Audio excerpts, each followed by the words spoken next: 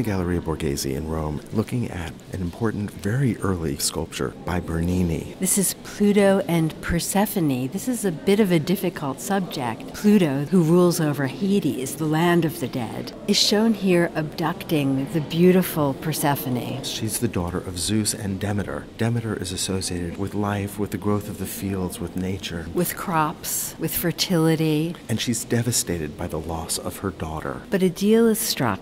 Persephone only spends half the year in the underworld and the other half of the year here on Earth. A fanciful explanation for why crops grow only in the warm months. Although the sculptural group is now in the middle of a room, the sculpture was originally placed very close to a wall and is really meant to be seen from the front. I find this to be a difficult sculpture when I first look at it because my eye goes immediately to Pluto. And the grin on his face as he's abducting Persephone feels very distasteful. Especially in contrast to Persephone, who is rendered so beautifully. And she looks as if she is truly repulsed by him. She doesn't want to touch him. She's using her left hand to push his forehead away, but she curls her fingers away. She doesn't want to lay her entire hand on his body. Even her toes seem tensed up as she tries to resist him. But probably the most striking aspect of the sculpture for me is the way Pluto's fingers press into her thigh. And the artist demonstrates the elasticity of flesh, but in hard, cold stone. This is marble. This is magic. This is what Bernini could do best. He could make marble appear to be flesh or feathers or hair or the bark of a tree. He could transform marble into almost any material. This sculpture began as a block, and the artist chisels and drills to remove the unnecessary stone. But this sculpture is so delicate, it almost seems as if it's made the way a bronze sculpture is made. That is, it was built up in clay or wax. So delicate and so fine are the details. That's especially true with her hair that flies back. It is as though he's modeled that in some soft material. Or the cloth that almost like a corkscrew spins behind her. Here we are in the 1600s. This is the Baroque era. The movement that we see here, this caught moment in time, is part of what makes this Baroque in style. It would be impossible for these figures to hold their position for more than one moment in time. Look at Pluto. Both of his legs are flexed. Those knees are bent. His body is so unstable. He must be in motion. He must be moving forward. This lacks all of the stability of the High Renaissance. The composition seems to be in the shape of an X, of two intersecting diagonal lines. As soon as you have a diagonal, you have a sense of movement and instability. The idea of movement is even expressed in the dog that guards Hades, Cerberus, whose three heads almost seem as if they might be one head in motion. And I love the fact that Bernini has sculpted the eye of one of the dog heads as a spiral. Speaking of instability, Pluto's weight is really carried just on that forward foot, on his left foot, and the right foot is up, and he's just on the ball of his foot and three of his toes. This is incredibly unstable. He seems to be in the process of hoisting her up. And she's in the process of pushing him away. We have conflicting desires here. This is not a movement in unison. This is a conflict. But this is also an exercise in the beauty of the human body, in the beauty of form. Bernini was a deeply religious man in a deeply religious culture. But this is not in any way a religious drama. This is mythology. This is speaking to the cultured status of the man who commissioned this. And the continued importance of ancient Greek and Roman culture, even here in the Baroque era.